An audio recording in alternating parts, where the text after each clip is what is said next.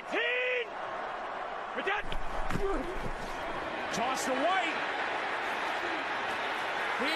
Congratulations, Atlanta Falcons! You have just completed one of the greatest choke jobs in the history of professional sports. You blessed the city of Atlanta with a 25-point lead, but proceeded to introduce them to a pain level of 12 on the Cleveland scale. John, tell us how they did it. Bill, the Falcons collapsed so hard that if they were a building, it would be considered a terrorist attack. Once they were leading 28-3, several key factors undid them. They were incredibly conservative with their play calling in order to burn the clock, only to get cocky and gamble for big plays at the worst possible times. That potent offense went into neutral and Matty Ice turned into a pumpkin after the third quarter. They did the one thing you don't do when facing the Patriots. Put your guard down. Seriously, John, you can't blame coaching for terrible pass protection on Matt Ryan's fumble or that unbelievable catch by Julian Edelman, but why in God's name do you try to pass on second down in field goal range when a point all but wins you the game? Total arrogance by Kyle Shanahan, Bill. Then Jake Matthews shits himself via a well-timed holding call after that.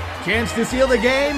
Blown. And San Francisco wants to give this guy complete control over their franchise for one good year. Have fun, Niners fans. The offensive impotence forced the defense to stay out on the field for ridiculously long stretches of time, completely exhausting them and allowing Tom Brady to pick them apart piece by piece. Game, set, and match.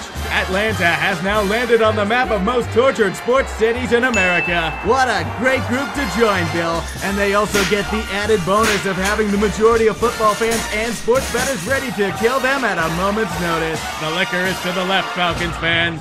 You're gonna need it. You blew